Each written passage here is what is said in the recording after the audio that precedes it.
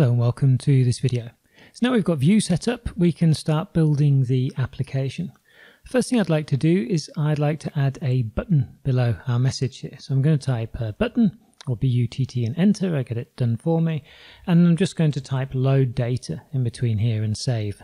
So you should be seeing then on the website, I've really zoomed mine in here for later on so we can see everything. But you should be seeing here a load data button that you can click. Now, one of the great things about Vue, and many web frameworks, to be honest, not just Vue, is that they make the process of clicking and doing stuff like that, so interaction with the web page, a lot easier than writing pure JavaScript.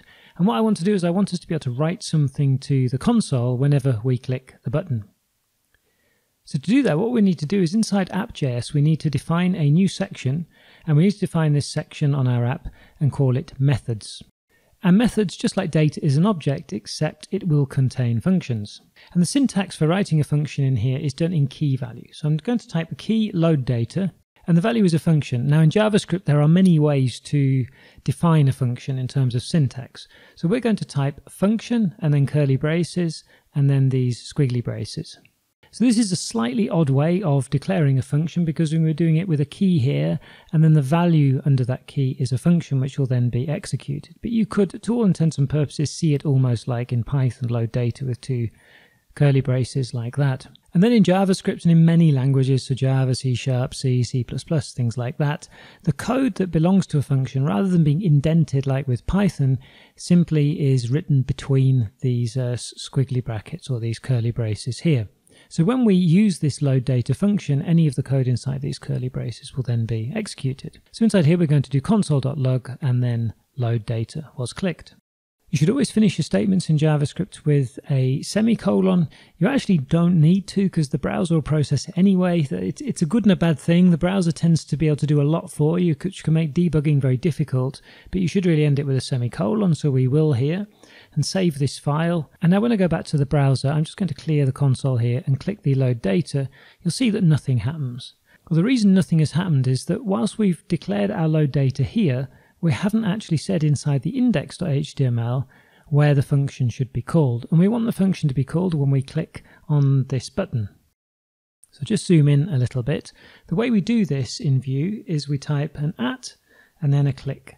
And that tells Vue that we want to execute some code on the Vue object when we click this particular element, which in this case is the button. And what we want to do is we want to execute our load data function. So we simply need to type load data. So now when I go back to the browser and click the load data, you can see in the console we get the load data was clicked. So we know that our button is working. However, rather than just write something to the console, what we'd like to do is load our data from our data.json. So inside the load data here, we're going to make use of something called a fetch library in JavaScript. So as Python comes with loads of built-in libraries, and you've used quite a few of them, JavaScript also comes with lots of built-in functionality, and one of those functionalities is fetch. That's used for fetching data from some other kind of server. Now in our case, we're just loading it directly from a file which is in the static folder, but if you imagine we were going to an API somewhere else to get some data, like Oanda's API, then we would use the fetch library to do that. There's also something called an Axios library and other libraries that do that as well. The simplest one for our use case is fetch. So when we do it, we're going to type const response is equal to await fetch data.json. Now there's quite a lot going on here that I'd like to explain. Now the whole course is not a JavaScript tutorial, so I'm going to remain brief, but we're declaring a new variable here, but we're saying that it's actually a constant here.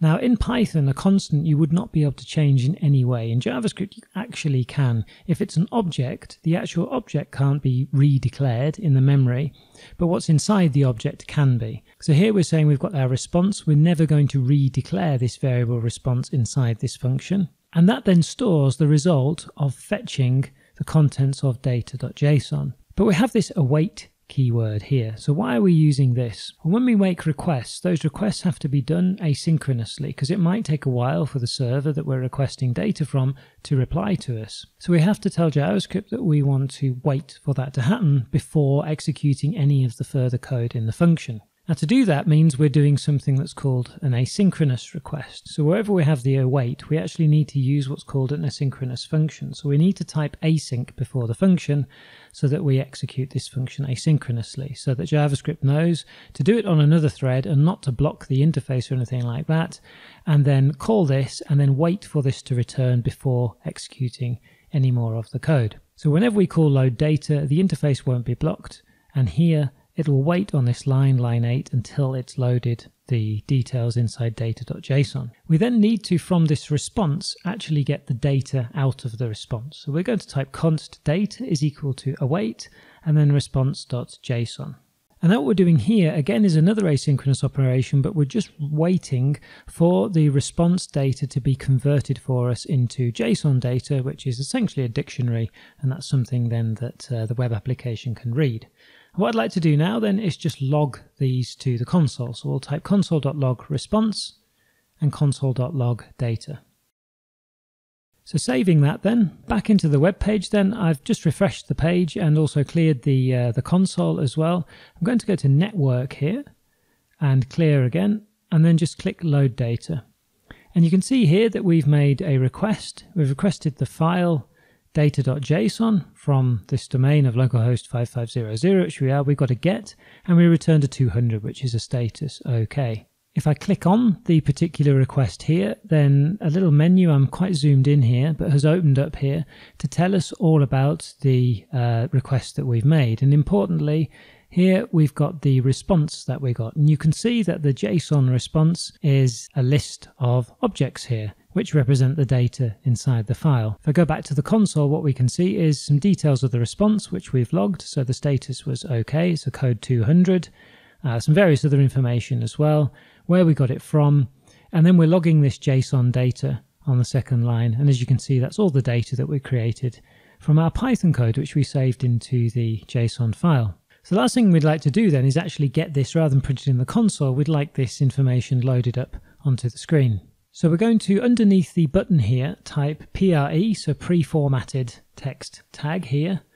And we want to do some more interpolation inside here. This time we're not looking for a variable, we're just going to write some JavaScript.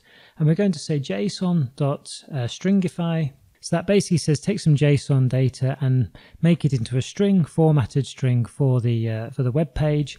And in brackets we have to say what we actually want to stringify. And there we're going to say KPI data and then null and then 2. And this will just format the JSON nicely for us so that we can read it. The problem you may have noticed, of course, is that we don't actually have any KPI data defined. So if we do this and I go back into the web page and refresh and hit load data, we don't actually get anything shown on the page here because our KPI data is not defined. Now, if we were using Python, we would have had an error or warning here telling us, watch out, this isn't defined, and the program would have crashed. JavaScript, however, for better or for worse, just carries on working anyway. And you'll notice that we get a warning up here in the console that KPI data is not defined, but the actual application itself carries on running without any issues. I can keep clicking load data and the data's loading and being printed inside the console. So back inside the app.js then, we need to define a new piece of data, which will be our KPI data. And we'll set this to start with to undefined. So when the app first loads, it isn't actually containing anything. What we need to be able to do is set our KPI data equal to this data when this load data function is executed. So deleting all of this here, I'm going to type this.KPI data is equal to data. Now in this case, the this is very similar to the self in Python. So we're referring to the KPI data that's defined on this object here.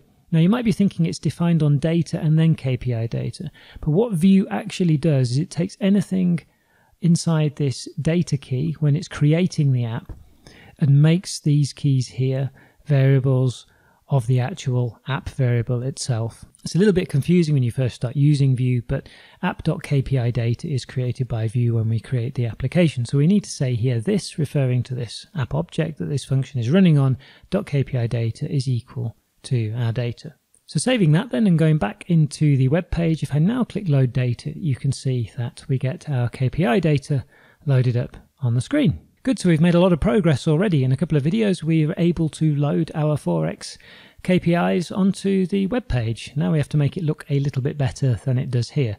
So thanks very much for watching. Comments, questions, welcome as always below the video. Otherwise, see you in the next one.